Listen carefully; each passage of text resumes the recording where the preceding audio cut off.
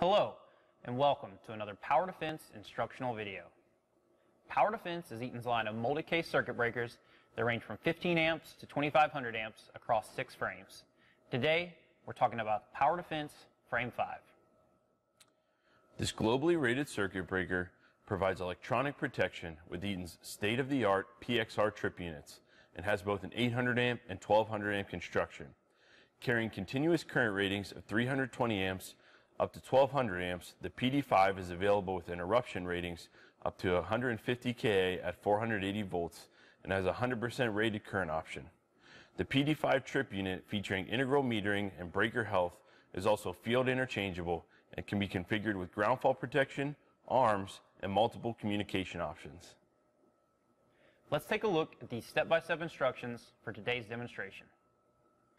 Always work safely. For this installation, from the off position, use the push to trip button on the front of the trip unit to put the breaker into trip position. Mount the breaker to the enclosure wall using 4 mounting bolts provided. The PD5 flex shaft assembly is available with both high performance and metal handle options.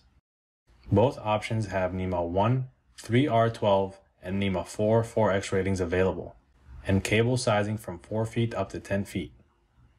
When selecting the cable length, please ensure a minimum bending radius of 4 inches is maintained for proper operation. For information on drill and cutout patterns for mounting the flex shaft handle, please see the instruction leaflet included with each assembly, or on our website at eaton.com/powerdefense. To install the high-performance handle onto the enclosure, first, remove the 2 screws and lock washers from the top and bottom of the back of the outer handle mechanism. Then, place the outer handle with attached gasket over the enclosure cutout as shown. Fasten the handle to the enclosure by reinserting the top mounting screw and lock washer through the enclosure and thread into the handle for a few turns, but not all the way. The metal handle is installed to the enclosure in the exact same way. Next, slide the toggle mechanism assembly into place over the top of the handle mounting screw. Fasten by completely tightening the bottom and top mounting screws and lock washers in place through the toggle mechanism bracket, through the enclosure and into the handle. Next, rotate the outer handle to the on position. Hook the long end of the spring through the hole in the handle actuator link as shown, and hook the shorter end of the spring into the tab on the lower portion of the toggle mechanism. Then, rotate the belt crank, align, and attach it with the actuator link through the hole in the belt crank. Secure the connection using an E-ring provided in the assembly kit. Then, to install the actuator mechanism assembly, first, remove the bottom 2 cover screws as shown. Verify that the breaker is in trip position and move the outer handle mechanism into trip position so that the actuator mechanism mounts properly. Mount the actuator mechanism to the breaker by fastening the 2 mounting screws and lock washers provided as shown. Lastly, fasten the door interlock pin and lock washer into the handle as shown. For the metal handle assembly, the door interlock tab is installed using the 2 screws provided.